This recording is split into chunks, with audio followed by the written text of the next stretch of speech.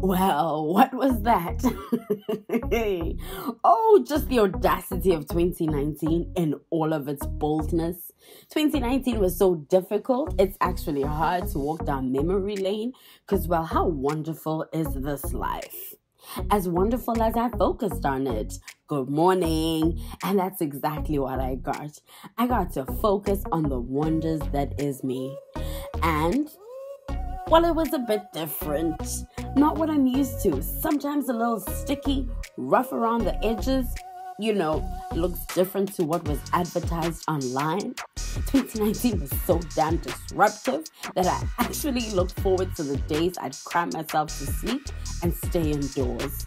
Because who needs adventure when my life is the National Geographic with all of its explorations and discoveries? Think about it. Either I like me or there's actually no alternative. Either I like me or I go around hating on everything that reminds me of me. Puts a lot of people into perspective, doesn't it? And no matter how hard it gets being me or how broken I am, all crayons color. 2019 is the blessing I didn't know I needed, giving me all kinds of, if it doesn't involve me, then it doesn't bother me vibes. Okay? And to the self-righteous activists who do nothing but complain and point fingers, focus on the three looking back at you, somebody.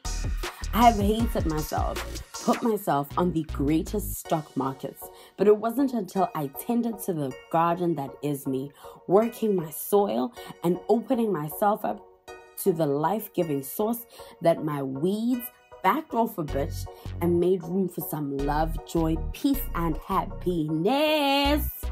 2019 left my cup full, and just like a fondue / edible chocolate machine, it's going to overflow into itself and recycle.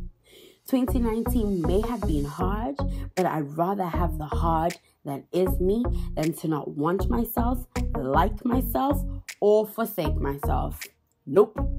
I know how to choose my battles, and I choose me because I'm everything that I need. I have everything that I need. And as much as I have to get away from the terrible choices that I've made, I'm sticking with my ultimate choice, also known as me. As for 2019, I did the best that I could with what I had or didn't have, and it still turned out better than all the best combined. So what's next? 2020 and the day after next.